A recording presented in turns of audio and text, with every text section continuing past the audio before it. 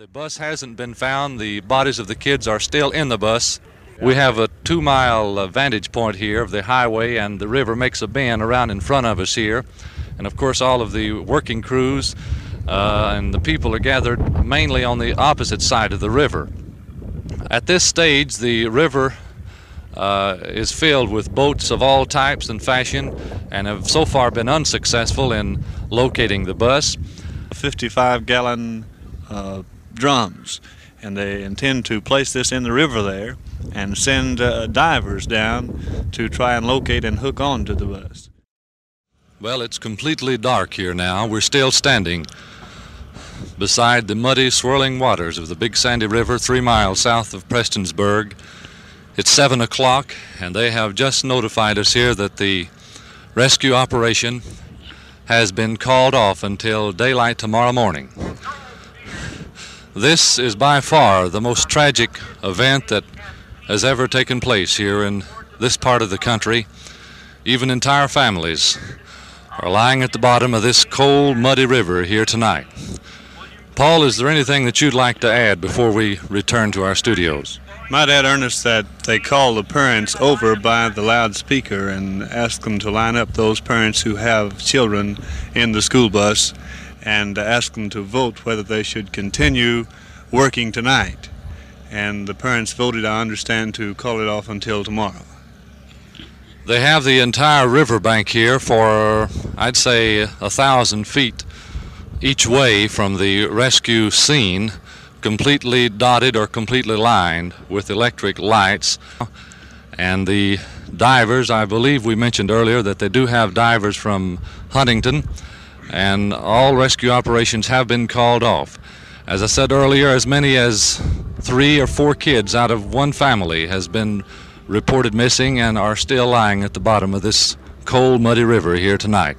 Paul, do you have the name, or do you remember the name of the fellow that lives right back of us here that had, I believe, 3 kids in this bus? Mr. J.B. Goble, I think was his name. He had 2 boys and 1 daughter in that accident this morning.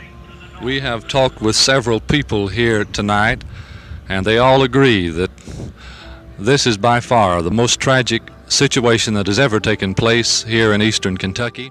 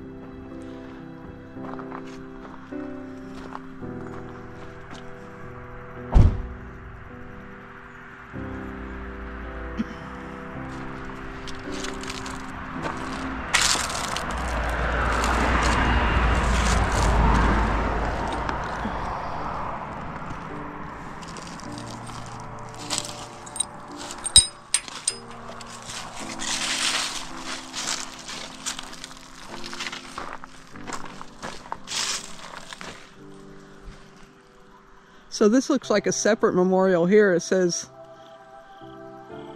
Lauren, 1992-2010, Pennington.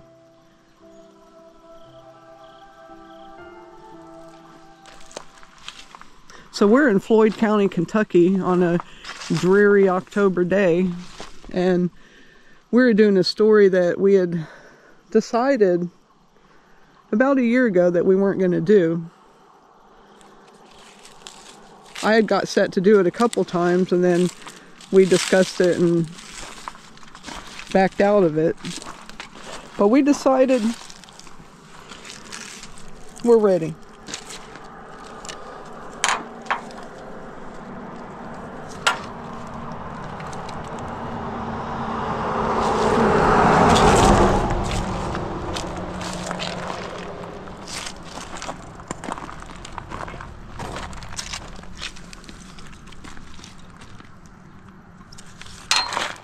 The little impromptu memorials.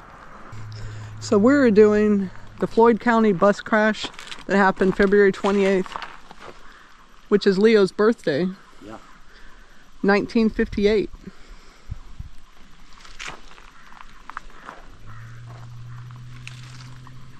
As you can see,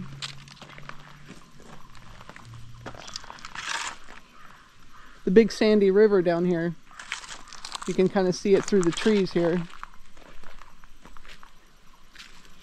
Well, the collision and plunge into the river involving a school bus near Prestonsburg, Kentucky, was the most disastrous bus accident in history of the United States at the time. It was then rivaled in 1988, also in Kentucky, by another bus accident, which would change rules in Kentucky buses forever. So it was, you know, February 28th is generally pretty cold in Kentucky. A lot of times there's ice, snow, but in general it's still always, you know, it's our worst month. So it was a cold and cloudy morning after a period of heavy rains, and it had been frozen, but it was starting to thaw out, so the river was pretty high.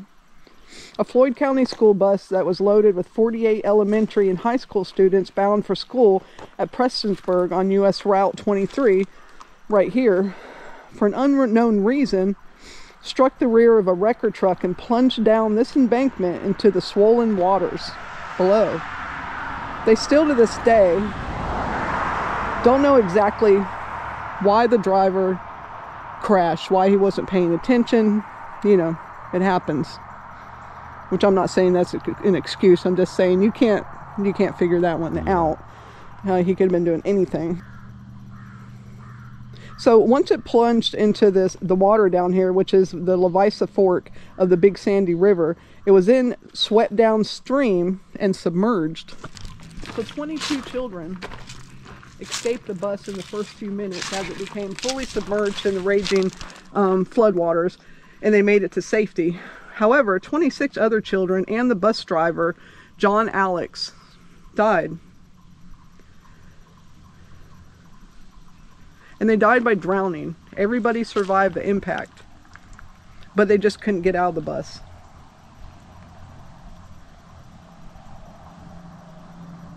Kentucky National Guard and other authorities and agencies then responded, and the bus was finally located and was then removed from the river 55 hours later.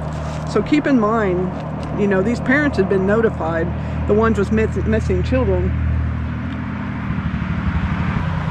And they were probably standing around here waiting to see if by some miracle, maybe your child had washed down shore. Maybe they just hadn't made it back up here yet. I mean, your mind never wants to settle on the fact that someone you love is gone if there's any kind of hope whatsoever. And sometimes you do get that miracle, but in this one the case for these people, but they didn't know that at the time. Over 500 Kentucky National Guardsmen were activated during a 69-day search and recovery operation for victims of the incident.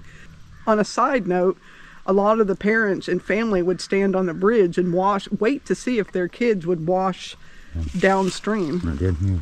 So a lot of the parents would wait on the bridge and see if their children would just wash downstream, and they knew they weren't alive. They just wanted to get the bodies and bury them. I mean, can you even imagine? So the whole area was completely frozen. People that were involved in the rescue were affected severely. Reporters were affected. The whole community was just, it was traumatizing on a level that is really hard to fathom.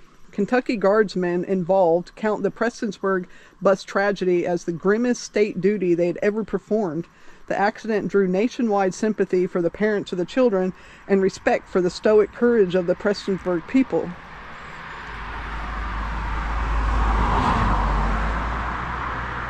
So even now, today, the 27-person death toll is tied with the Carrollton, Kentucky bus disaster in 1988 for the highest number of fatalities resulting from a bus accident. Both accidents occurred here in Kentucky, and in each one, as I said earlier, the victims were all survived the initial collisions, but they're unable to safely evacuate the school buses. Afterwards, after the 1988 accident, Kentucky finally changed its public school bus equipment requirements, and it now requires a higher number of emergency exits than any other state in the country. So, to sum up what happened, so this is the sum up and the aftermath of what happened, but it leaves out all the personal details of that day. No one can ever really put into words the horrific sights and the aftermath of the unimaginable tragedy. The real horror of this story came later as parents and friends of lost children stood on the bridges until summertime waiting for bodies to surface. Some families lost as many as 3 children and had to post outlooks downstream to watch for them. Some children went back into the bus to retrieve siblings and never came back out again. Some lost their only children. So I want to point something out here on this sign. If you notice all the names that are the same, 2 Ciscos, 2 Kleins, 3 Gobles, 2 Darbys, 2 Geralds, 2 Jervis, 3 Jervis, excuse me, and 2 Matney. And I'm not saying that the other deaths don't matter, but what I am saying is some people lost 2 and 3 children that day. Some people sent their children off to school and came home to an empty house, empty beds, empty clothes. They had to completely, you know, I mean, these were grown children. It's not like these were young parents that could all just go on to have new families. Not that they would want to if they could, but you get what I'm saying. It completely, no marriages, no grandchildren. It just seems so unfair, you know. So on the bottom here it says the 23rd Psalm, "The Lord is my shepherd, I shall not want, and I will dwell in the house of the Lord forever." So all of these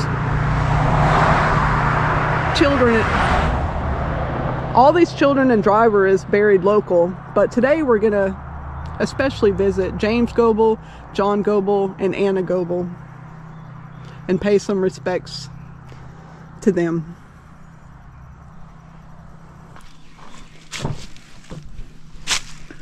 Now this is the hill directly behind the sign. Right here is where the bus went over the hill into the river. And you know, like Heather said, you know, it was after a rain and the river was swollen, and so it was considerably deeper than it is right now, and I can't see the bottom. So it was obviously pretty deep and very cold weather. February 28th. Very cold day.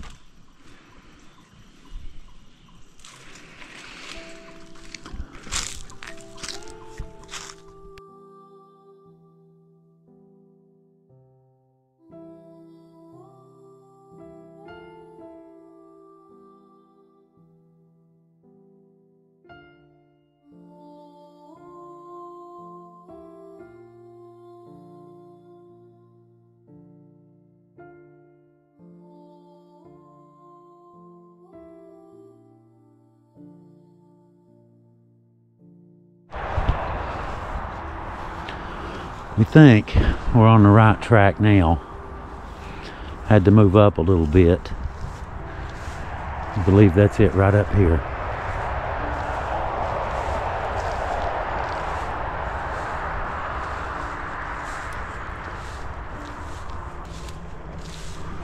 I think I see the children.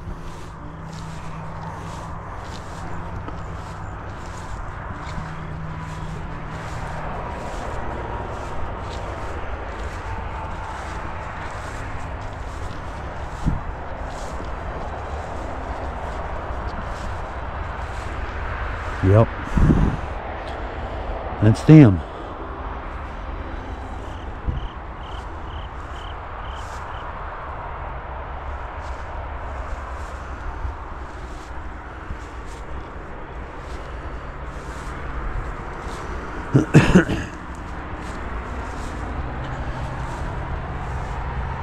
James Edward Goble, September 20th, 1945 to February 28th, 1958. Son of James B. and Virginia Spears Goble.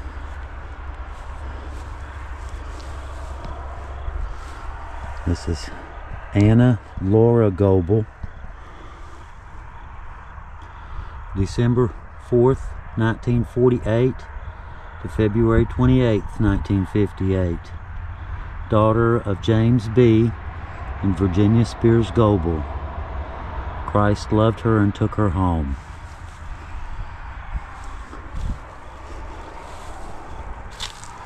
And John Spencer Goble, born January 1st, 1947. They spelled January wrong.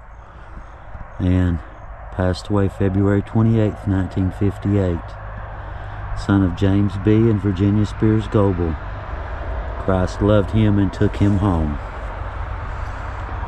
And right here is Virginia and James.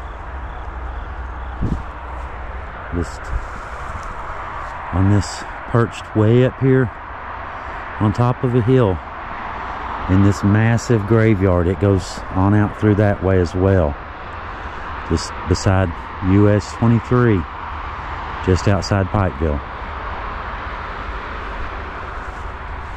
And here they are. Could you imagine? I mean, 3 children. Losing 1 child is a nightmare scenario. Could you imagine losing 3 and not knowing? And when you do find out, it's not good news. And here we are.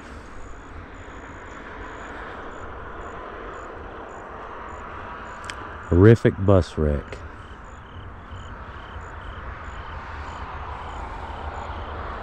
You kind of like to think that a lot of these events had a silver lining, but this one didn't really have much of a silver lining. I mean, some bus regulations were changed, and you know, a few lives were saved, but that's about it, really. This is J.C. Goble, December 21st, 1903 to April 27th, 1927.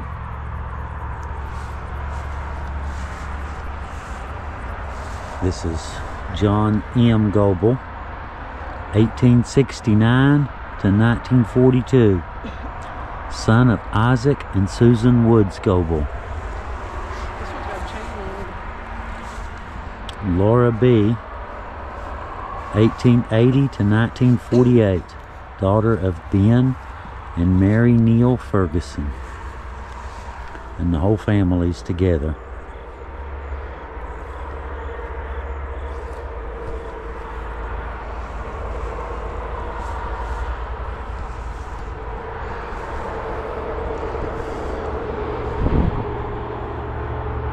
It's hard to imagine, isn't it? Just to wrap your head around having to buy 3 headstones, not one, not just one. One's bad enough.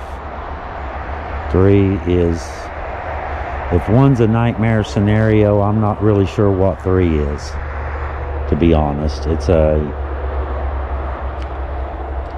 crushing blow, I'm sure. You know, just destroy your entire world, all of your plans.